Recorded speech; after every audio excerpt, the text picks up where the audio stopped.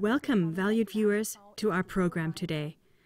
What would you do if a dangerous, heavily armed criminal attacked your neighbor, murdered him, stole all his belongings, and then just stayed there living on his property?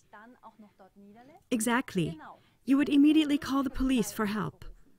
This call for help already went out concerning the situation in Ukraine to the World Security Council in form of a Russian internet petition. However, it is more than questionable if anyone there will listen. For if we take a look at the cooperation between the US government, NATO, and the UN in comparison with this dangerous criminal just mentioned, we notice that more than $18.5 trillion US national debt cry out for a balance through gold, oil, natural gas, and other valuable treasures in the countries rich in natural resources, in Africa, the Middle East, and Asia, but also in Europe. The much greater amount of natural gas reserves in Russia also certainly awaken greed on the part of America.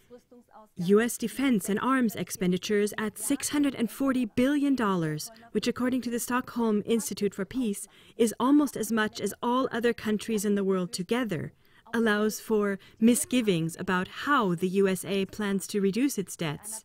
With a total balance of 6 bombed countries, 8 overthrown governments, at least 2 murdered heads of state, Barack Obama and his predecessor in office, George W. Bush, make no secret of what they mean by a democratization of the world. That the one-world dictatorship strategy of the master planners, predominantly operating through the U.S. government, is also directed against the American people themselves, is clearly illustrated by the fact that concentration camps are being built in the USA, and millions of plastic coffins have been produced. Also, the gigantic military equipment and weapons transport operation by the USA and their NATO allies towards the Russian border gives us a foreboding that the Ukraine was only a little appetizer for the insatiable lust for power of the power elite striving for a one-world government. The U.S. Congress passed the Russian Aggression Prevention Act 2014, which already gives us an insight today into what will be written in future history books. It describes the agenda, and I quote, for freeing the Western world from the Russian aggressor. What occasion should there be for Russian aggression? The people of Russia and its economy have been experiencing a blossoming like they've never seen before, with a sensationally low national debt and a secure energy supply due to self-reliance.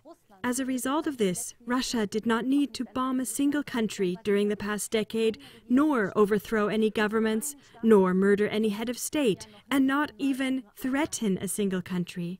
So how will this continue if, in spite of all provocations and sanctions, Russia does not carry out the initial military attack desired by the United States? Will there be then yet another false flag operation by the USA, a self-initiated attack that will then be blamed on Russia? The mass media's job in this would then be to raise the war cry and drive the peoples of the world into a third world war, which would destroy everything. Then the vision of a reduction of the world's population to 500 million people, which was chiseled into stone 30 years ago, will become a reality. You can read this on the guide stones in the state of Georgia, USA, those 6-meter-high stone slabs which reveal this vision blatantly in 6 languages as a top priority command. All of this could become reality if you, yes, I mean you, don't start confronting yourself with all the facts. For example, through media commentaries like this one. Wake up your environment and get your friends, family, and acquaintances to do the same thing. Let's work together to stop this irrational, irresponsible warmongering. And we wish you an evening now worthy of the current world situation and all the courage necessary to do whatever you can still today. Good evening.